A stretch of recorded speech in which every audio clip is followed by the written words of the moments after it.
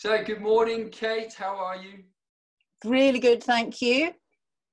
It's obviously just before lunchtime on Good Friday. So thank you for sparing your time with us on Good Friday to have a quick chat about all things nutrition based. As a brilliant nutritional therapist, I wanted to catch up with you and discuss all things probably more immunotherapy based or immune system based than anything else. But obviously we will touch a little bit more specifically on this current pandemic that has caged us all in our houses. So take it away. How are you and what have you been up to since all of this has been going on? Well, I think my main job, clients wise, it's all been a little bit quieter. I think everybody's slightly in shock. And there's been a huge amount of fear around. So for me, it's been trying to teach people how to switch their fight flight off when that's kind of all that anxiety is raging. Right. And through sort of breathing techniques, visualizations, those kind of things. So not so much nutrition based, but just kind of talking to everybody and trying to sort of get them to calm down. Yes, yeah.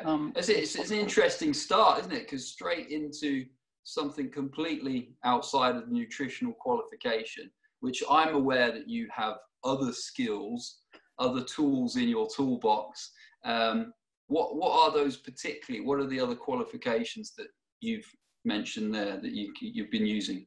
Well, I guess, I have got, basic counselling skills, but I think on my journey as a nutritional therapist, one of the most prevalent things that I have to deal with is people with a disordered stress response, because our 21st century environment has created a world where it's so fast and crazy that our bodies feel unsafe. And of course, an unsafe body will be running the fight-flight mechanism. And of course, when you're running fight-flight, so many of the other systems in the body that are kind of regeneration and repair, digestion, detoxing, all those kind of things, and immune system get put on the back burner, because actually your body thinks that it's in a dangerous situation where it needs to be fighting the saber-toothed tiger. So it's not important that all those kind of other mechanisms are working full pelt. So all the other current systems that we would be hopefully relying on to be working at their very best, whether it's because of COVID-19 or any other kind of virus that might be out there, are potentially going to be, would you describe it as being depleted, as running low, or just not running at all? I think, it's not a priority for the body because, if you've got a life-threatening situation going on, then it's not important that you fight that bacterial infection in your big toe, because there's something much more pressing. Absolutely. And, the body has to send its resources where it feels it's best. And obviously, if you're in a supposedly life-threatening situation, that's what your body has to concentrate on that moment in time. And it's so, by the sound of what you're describing there, is our interpretation of what is a life-threatening scenario. So, we're not describing this in relation to people that have contracted this particular virus at the moment. I think what you're describing is these triggers. There's far more stress triggers out there at the moment for the way that we're having to live whilst this viral kind of spread takes place. That the accumulation of those stress triggers is, as far as our body's concerned, is the same as you say, fight or flight, life-threatening scenarios. Yeah, absolutely. Yeah, spot on. So the advice you've been giving, as you say, your clients who first and foremost have found you because of wanting perhaps to change their nutritional strategy, as I've learned from you, rather than terming this diet, so their nutritional strategy. Well, so they I suppose the diet thing, I hate the word diet because it implies that it's something that's temporary, right. And Yeah. ideally, when I'm advising people how to eat well, this is the way I would like them to eat forever, because I don't understand the kind of mentality of you eating really well, fixing your body, and then going, well, now I can just go back to how I was eating before, because the body, will return to its original state. Yeah. So change direction rather than just dip into having a go at this for a period. So, okay, so in the context of what's going on, what would you suggest people, if they're not already doing so, and obviously we're not asking you to list out loads of ingredients and loads of recipes that are going to make us impregnable to this virus in itself, but anything that you think are kind of quick wins for people to add in to their lifestyle and their nutritional strategy to help with something like this and their immune system? Okay. I think when we've got sort of two lots of people, I feel, in this virus situation. We've got our wonderful carers and NHS workers who are, running at full pelt. Yeah, and then we've got everybody else who's kind of stuck at home, potentially bored. And so I'll focus on, I can do both, but I'll focus on the kind of majority of the population that's kind of stuck at home, bit bored, possibly. Okay. And, because eating is such an emotional thing, when we feel bored, tired, upset, anxious, it's often our default road to go, oh, I'm going to just comfort myself with some food. Yeah, feed the cravings. Absolutely. And so it's kind of really being aware of, if you are heading to the kitchen, am I genuinely hungry, or am I assuaging some other kind of need? Okay. And very often, if you can just stop for a minute, have a glass of water, that can sometimes help. Right, yeah. But B, perhaps just sit down, say, right, okay, before I head to the kitchen, I'm going to sit down and just breathe properly for 3 minutes, making sure that you're really getting air down into the diaphragm, calming the body down. And I think sometimes that can just be enough of a trigger to sort of go, well, actually, no, I really don't need that snack. Yes, yeah. But if you are genuinely hungry and you're still heading for the kitchen, I think it's really important that probably the one food that I would like people to try and sort of keep as low as possible is sugar. Yes, yeah. Which is the nightmare thing, because obviously when we're feeling anxious, it's the one thing that we all want. Yeah. Happy Easter. Happy Easter. Great. So it's trying to sort of, keep your snacks more savory, go for the toasted nuts, the vegetable sticks stuck in some hummus or guacamole, or all those kind of things, rather than just putting sugar in, because sugar actually suppresses your immune system. Okay. So if we have a lot of sugar in our system, obviously it goes into the bloodstream, and if we have too much sugar, those sugar molecules tend to start sticking to things. So they stick to the blood vessel wall, but one of the things they do that affects our immune system is it sticks to our white blood cells. Right. So those are the little immune cells that, go around the body, on their surveillance job, dealing with viruses and pathogens. And if you've got your white blood cell and it's got a sugar molecule stuck on its back, it can't do its job properly. Right. So that would be, the kind of, main reason why I'm not just being mean and difficult saying don't eat sugar. There is a genuine reason why, Yeah. particularly if we're trying to keep our immune systems as strong as possible. Okay. Sugar is not the best thing to be having. So try to avoid high sugar content or just sugar in general as best as you can. I guess it kind of depends where you're coming from on this journey. Yeah. If you are used to having a lot of sugar, then anything you can do to cut down is going to be helpful. But I know how hard it is because sugar is incredibly drug-like. They've proved that it is as addictive as cocaine. So it is a difficult one because often if you have a bit of sugar, that's a trigger just for your body to kind of want more, and before you know it, that pack of hobnobs or chocolate bunny has disappeared. So it is the whole diet thing is so complicated. It's not just easy for me to say, well, just cut down on the sugar. It's kind of being more cerebral about it and really thinking about what is that sugar feeding. It's it's not just feeding my hunger. There may be hunger for other things. True.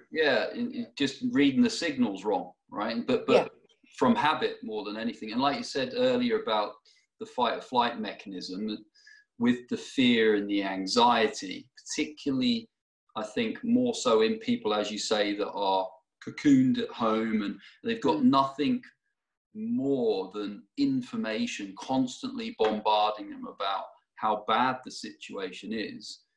Your cortisol is going to start being dumped into the body even more.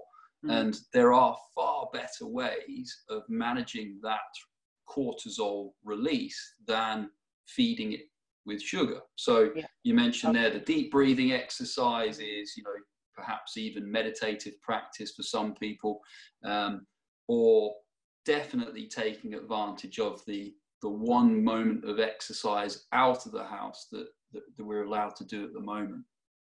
I think also on the exercise front, yes, fantastic to get outside, and I think that's really, really important every day. But even just putting on a great song that you just love to dance to inside the house can be hugely helpful, and it kind of lifts the mood, lifts the vibration.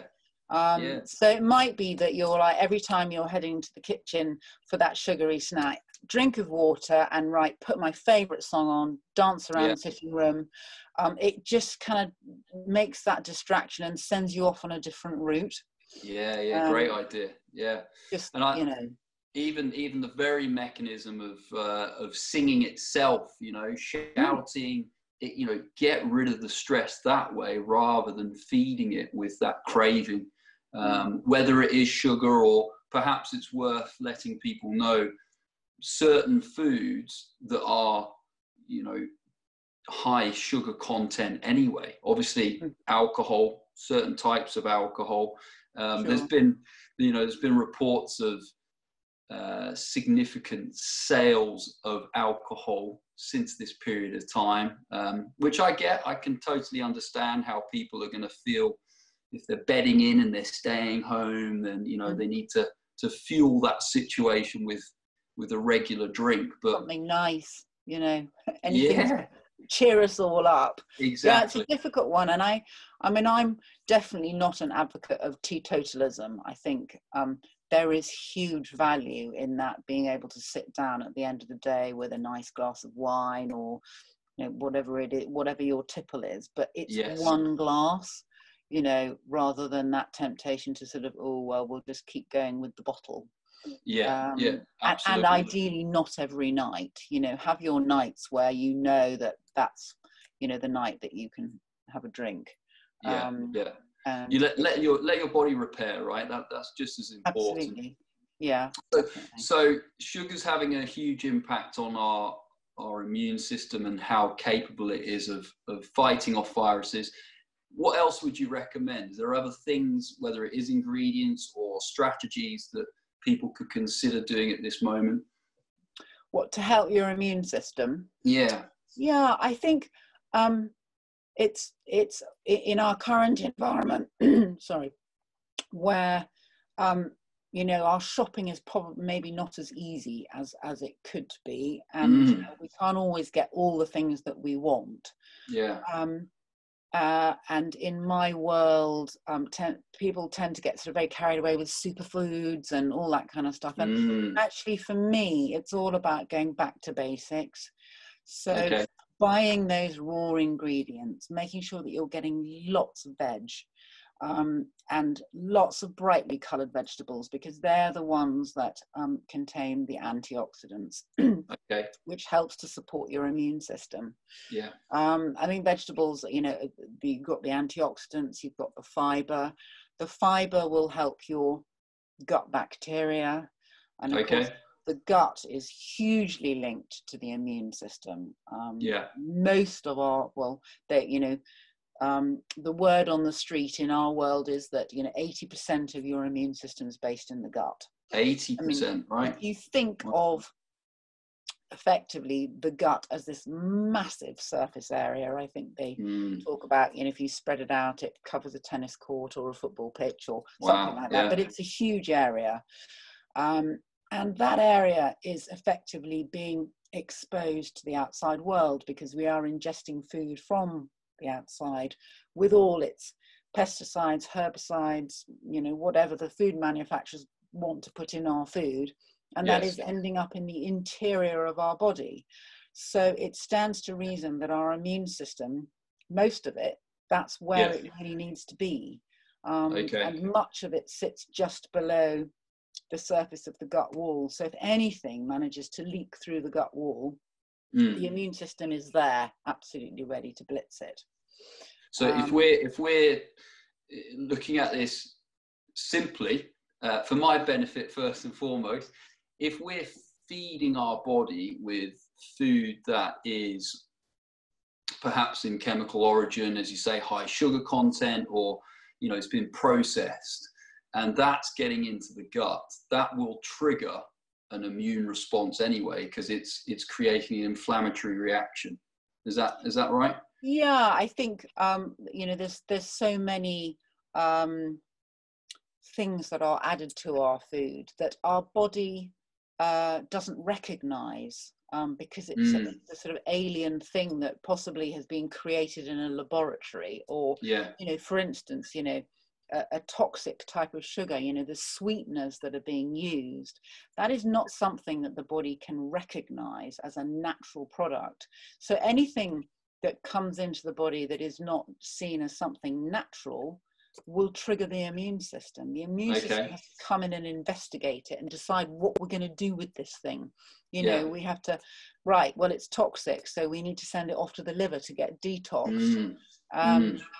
So the more we can be kind of going back to basics, eating food that's, you know, been grown outside, or, you know, lived in a field, or, you know, just it's my rule of thumb is the less messed about with your food has been, the better. That makes sense. So there's less for your body to do with it. It can just get on with digesting it, rather than having to go, oh, is that good? Is that bad? You know, what are we going to do with it?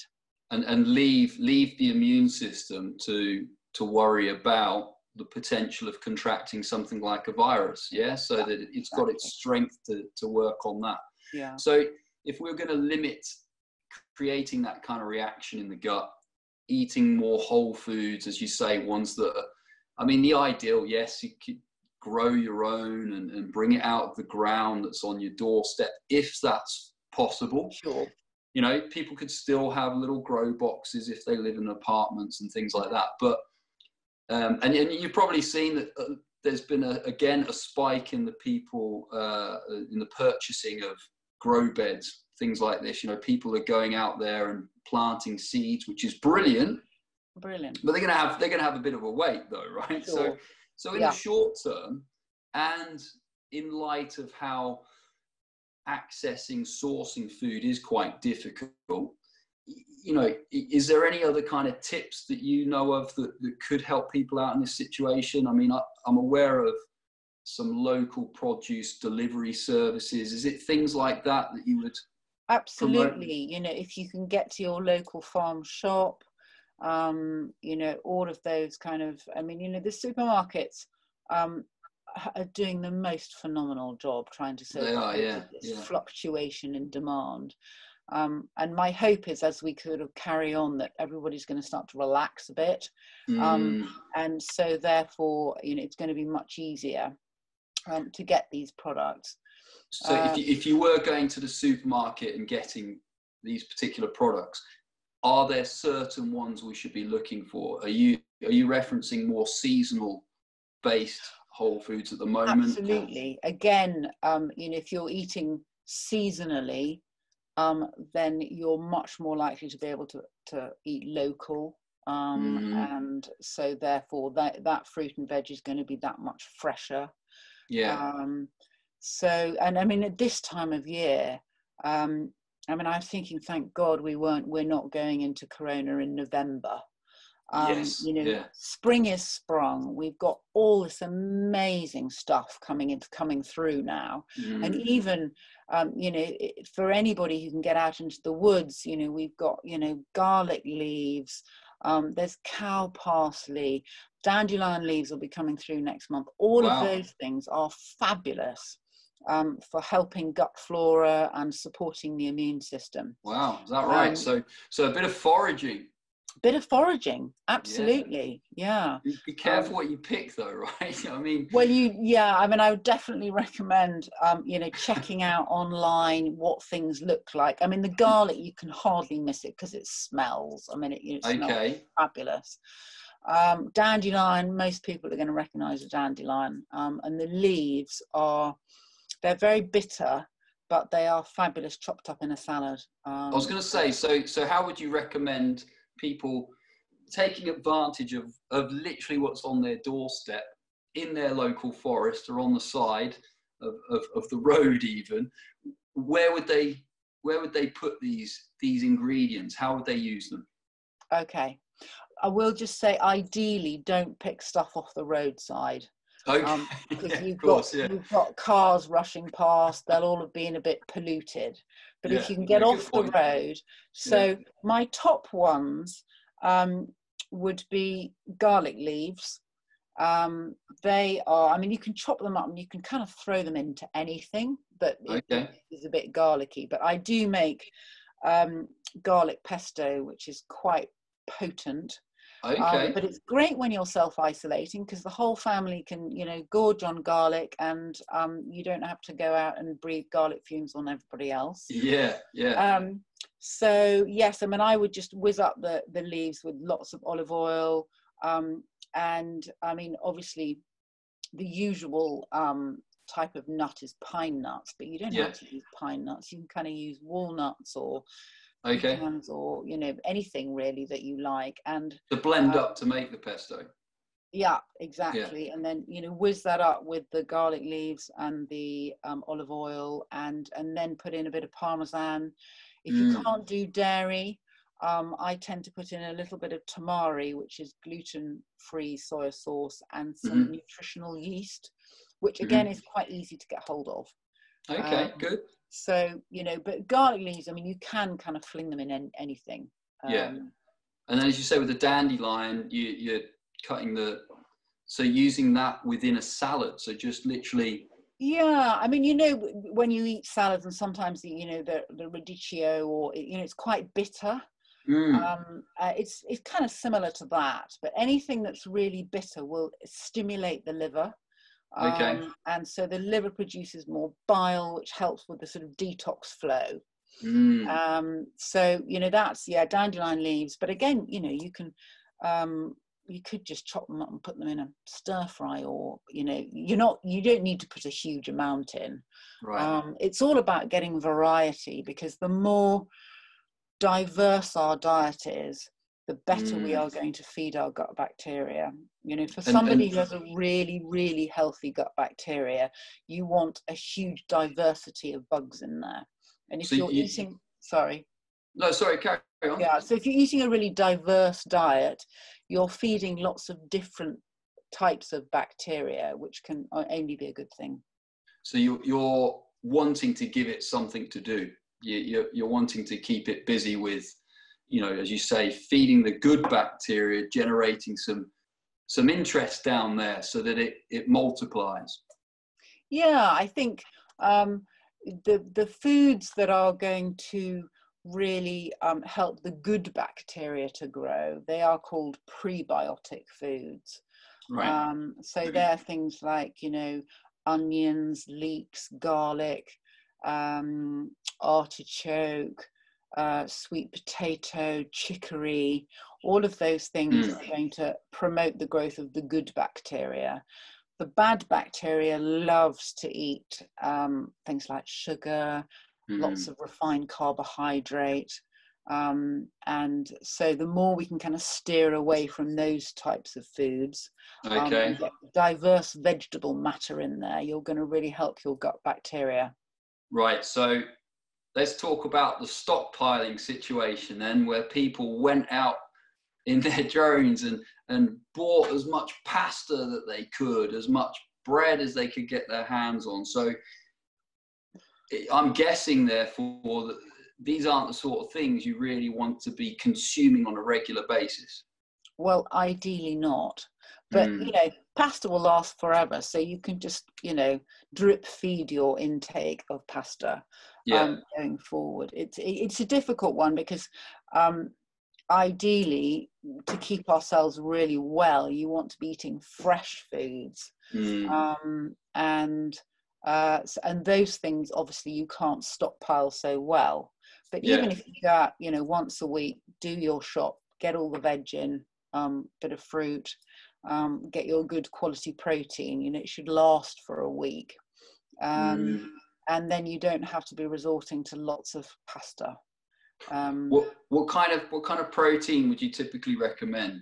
You sort of, again, locally sourced, well-bred meat, that kind of thing? Yeah, I mean, meat-wise, I think we've all been a bit misled about red meat being bad for us. And I'm not saying, I mean, I'm not a massive meat eater, but I do eat a bit of meat. And so meat-wise, if you've got, you know, your cows or your sheep that have been living outside, you know, ideally grass-fed, because grass-fed as opposed to grain-fed animals have a very different structure of fat in them. And the type of fat in a grass-fed animal is going to be much higher in omega-3s. Those are the essential healthy fats. So yes, your sort of local grown meat is fantastic. Eggs are absolutely amazing. Love an egg. Love an egg. Put eggs in wherever. And nuts and seeds also, I mean, and great for snacks. Beans and lentils, yes, I find a lot of people struggle to digest those properly. They are, you know, beans are a tricky one in that you need to be really careful about how you cook them. Because they can be high in something called lectins, which can, I don't want to get too complicated, but they can kind of promote an immune reaction in the body. So, you know, if you are cooking beans, ideally you want to get them dried and you want to cook them yourself. If they're tinned, you're never quite sure how they've been cooked, and you need to really boil them vigorously for a good half an hour, and then you kind of simmer away for a few hours so you can boil all those things off. So getting them raw as opposed to, as you say, cooked and canned perhaps, or packaged.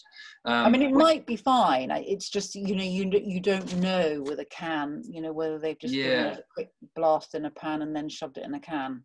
Who knows? And the reality is as well, I mean, you know, given the situation, you're offering this advice and potentially introducing people to a great idea to occupy time, right? If you've got to cook some beans off for an hour, if you've got to incorporate on your walk that you break off route and you go into the forest and you forage and you see what you can find to create a dish when you get back.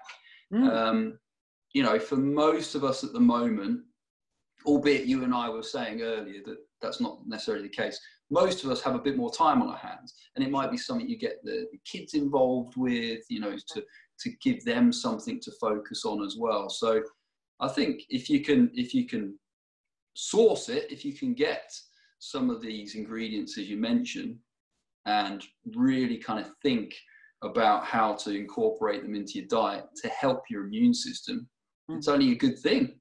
Oh, absolutely. And I again, you know, this whole, because we are all so busy with our 21st century lives, the cooking thing has been kind of shelved.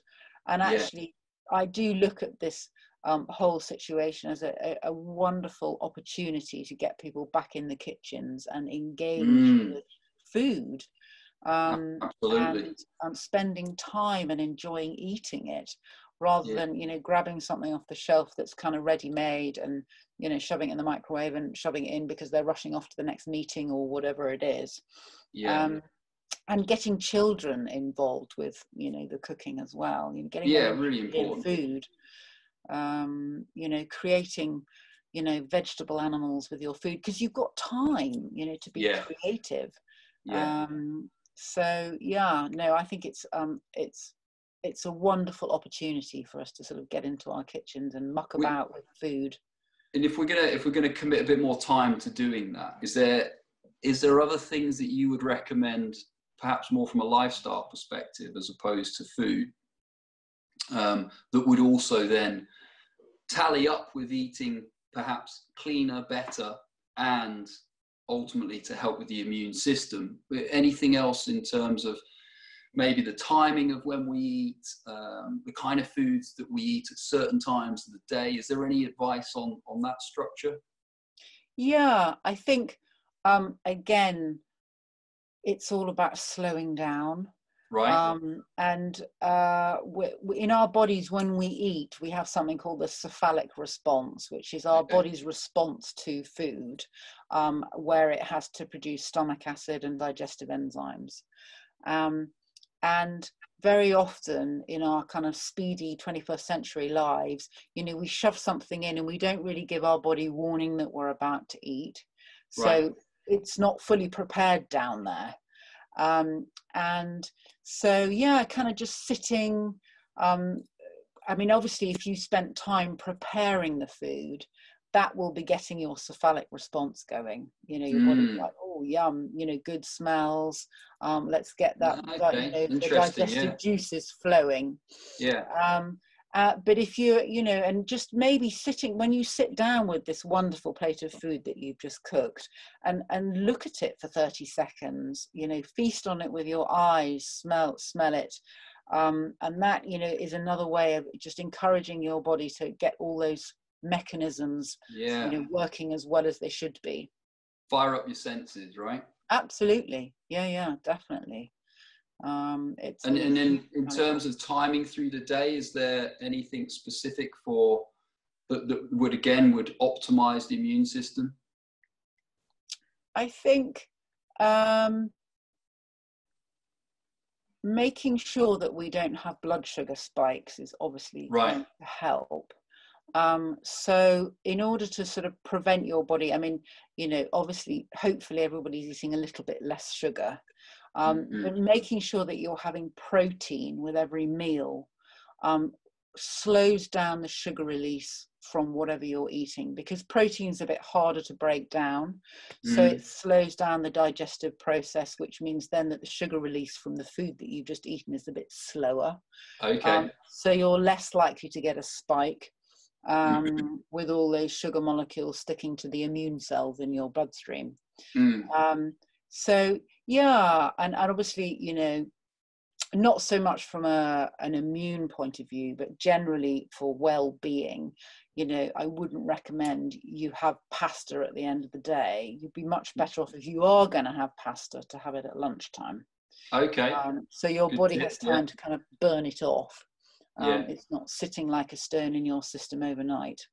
So the sort of timing of that particular carbohydrate, obviously, but then food in general. I mean, I've read in places that they suggest try not to consume anything 2 hours before going to bed, you know, to try and get your system to start to Sure. drop down, you know, in terms of digestion. Is that good advice? I mean, 2 hours, I would say minimum. Right. You know, if you can make it longer, all the better. I mean, you know, you could get into the kind of realms of intermittent fasting, where you are eating all of your food within an 8-hour window. Okay. 24 hours, which, you know, is a great way to eat. But for a lot of clients that I have, because they have a very disordered blood sugar, which are kind of swinging up and down, to expect them to get up in the morning and not put any fuel in the tank for a few hours is quite hard work on the adrenals, because the adrenals are really having to sort out this low blood sugar issue. So to get some more balance in first, it's better to kind of fuel absolutely a little bit. And I think, you know, eating protein at every meal, that helps to sort of balance that out. But yeah, I think, you know, definitely trying to give at least 2 or 3 hours before you go to bed. Right. So therefore, you know, when we are asleep, our bodies are doing a myriad of amazing jobs.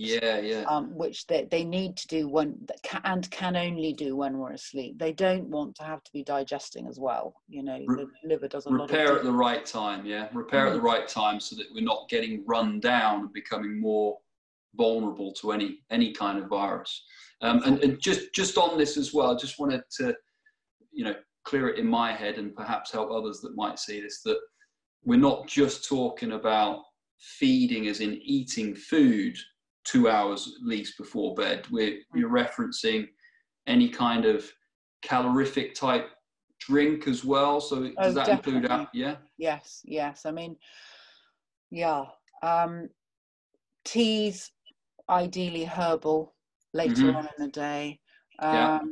I mean, yes, any drinks that have got any kind of sugar in, basically are not going to help.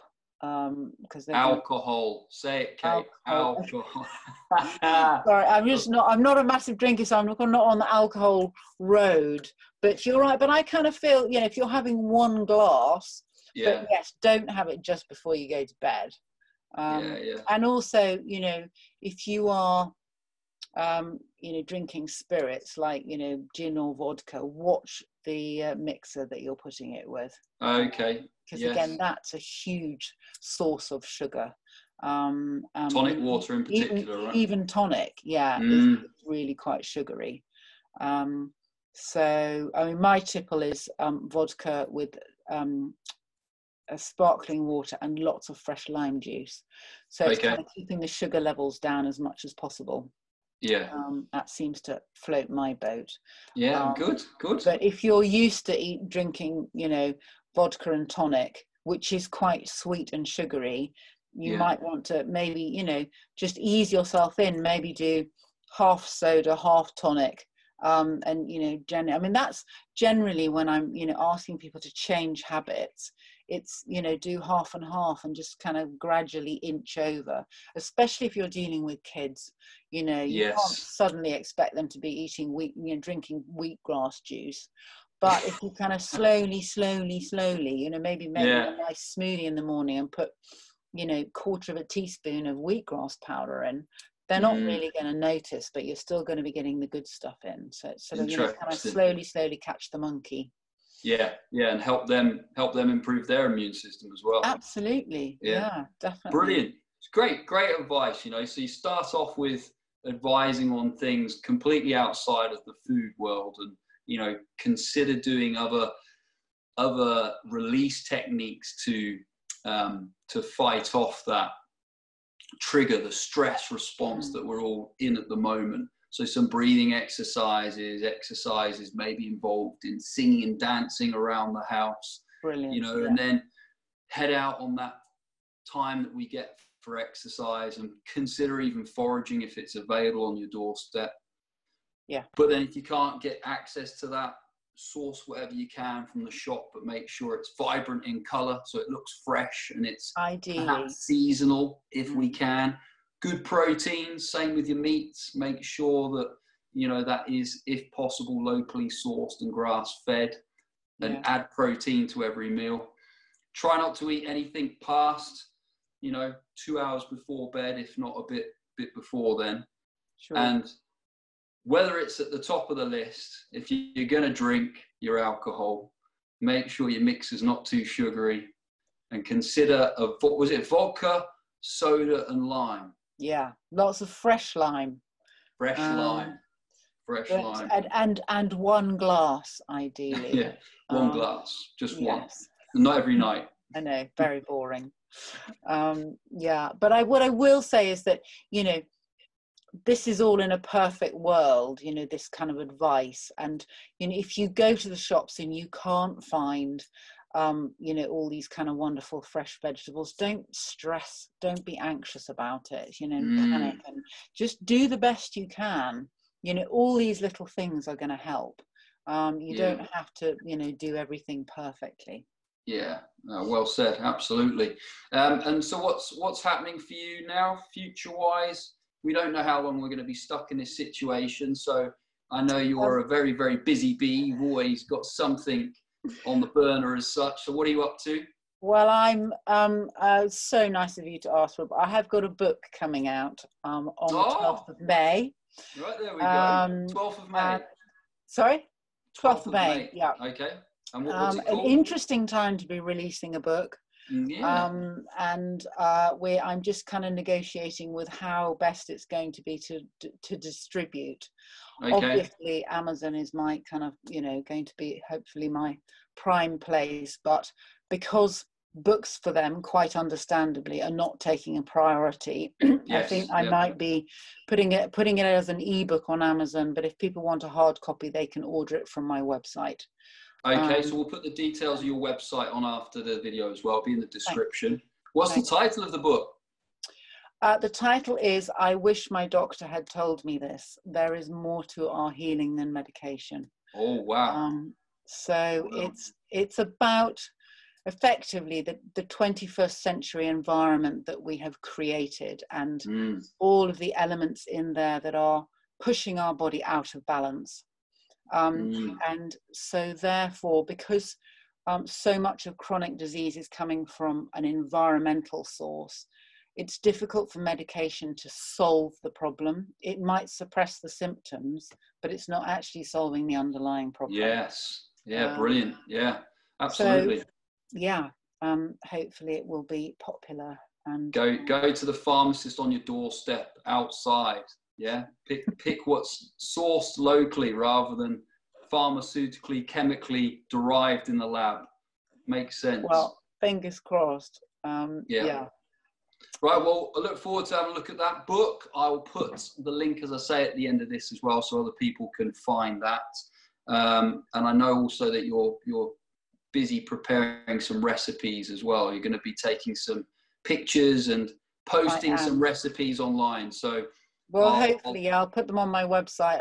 It's about sort of, I mean, you know, thinking of kind of snacks and things that people can eat that are not going to hugely spike your blood sugar levels. Yeah, and cause more problems. Yes. Right. Okay. Well, I am going to go and sing to my favourite song in the kitchen out loud because my kids are still on their daily exercise outside. Can you keep the screen on while you're doing that? We'd all like to watch. I don't think anyone else needs to see that. No, it's a terrible, terrible sight and terrible at singing as well, but it's good stress relief. Thanks again, Kate. Cheers for your time. I'll be back in touch, talk to you about some other things in future. Brilliant. Lovely. Thanks, Rob, for having me. All right, no problem. Bye. See you later. Bye.